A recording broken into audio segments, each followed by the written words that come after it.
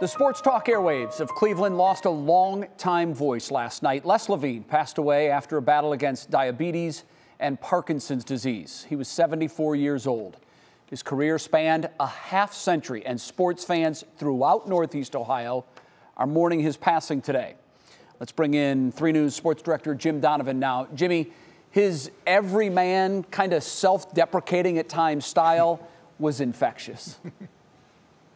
Yeah, it really was. Jay, there are a lot of networks in our business. There's NBC, ABC, CBS, of course, and Fox. Les Levine was his own network. He was the original one-man band. He did it all. He did the show. He produced the show. He sold the advertising for the show. All with the theme in mind, sports is a barrel of fun. Remember, it's a game, and he knew how to have fun with it.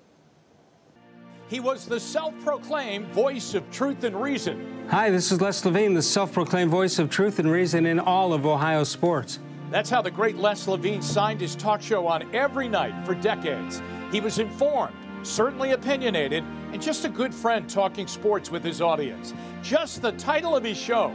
It's More Sports Channel and Les Levine. Told you, he never really took himself too serious. Les did things the old-fashioned way. He did it all himself.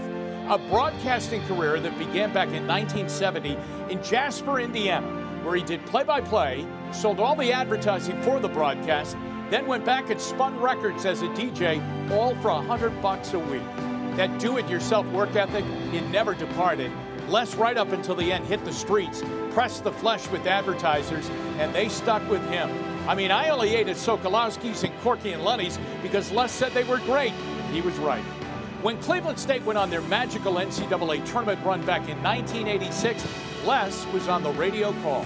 Around to the left to Clinton Smith. To the right side to Ramsey. Ramsey fakes, he drives, he shoots, he scores. He broadcast Cleveland State basketball for 23 years. At Browns press conferences on Mondays, it became a tradition that Les would press a Browns head coach about time management. Coach, why didn't you call a timeout? I will miss Les. I know you will too. He had a trademark answer when you would say, "Hey Les, great show." He would snap back, "Today? No, Les, every day."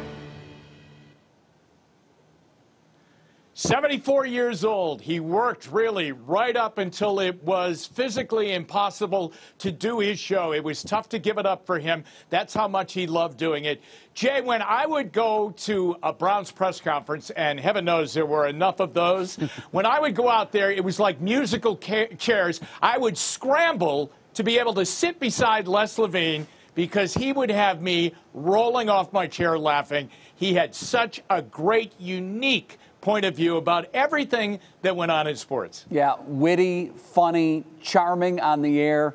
I had the opportunity to be on his program a number of times, and I was thinking back on some of those memories today.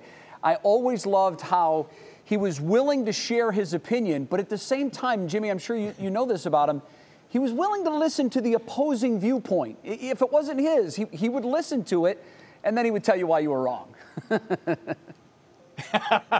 Well, I'll tell you what, he did it all. Radio, television. He was a popular columnist for the Jewish News. You know where we should end this, Jay? With his trademark, "How come quickie?" that he always had. So we'll do that right now. Les would say, "How come we park in a driveway, but we drive on a parkway?" There you go. And that was one of his trademarks, and I'm sure he would love the fact that you remembered that today. Jimmy, thanks so much. We'll see you again at 6 o'clock. True original. Okay, Jay.